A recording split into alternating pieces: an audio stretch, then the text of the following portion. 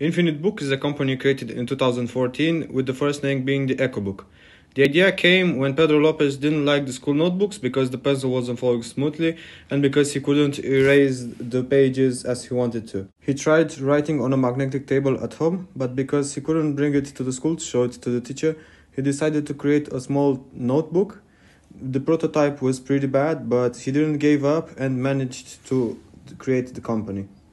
The book is basically infinite because it can be used over the years, and is eco-friendly because all of the pages are from the recycled paper.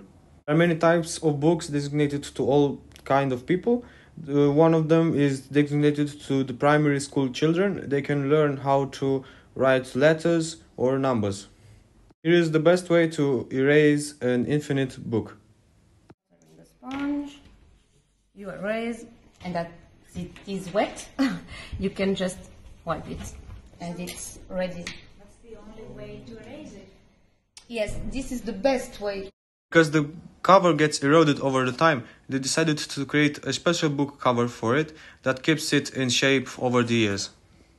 There are 8 employees, 6 of them are located where the factory is, and other 2 graphic designers are located in Portugal. The book is sold throughout all Europe, but the most customers come from Greece, Spain and Poland. Delivery in Portugal is between 2 and 4 days, throughout Europe between 10 and 12 days, and international between 15 and 17 days. The company never had problems with selling. They were always in a constant growth. Even during the pandemic, they had the biggest growing of sales ever.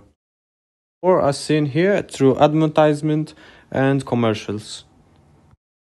Internet is the main sales platform. The books are mainly sold online. They are made known throughout ads, or they are sold throughout larger distributors. The company has also won some major awards. These were because the pages were made from recycled paper. At the bottom of the book, you can see some important people that helped the company.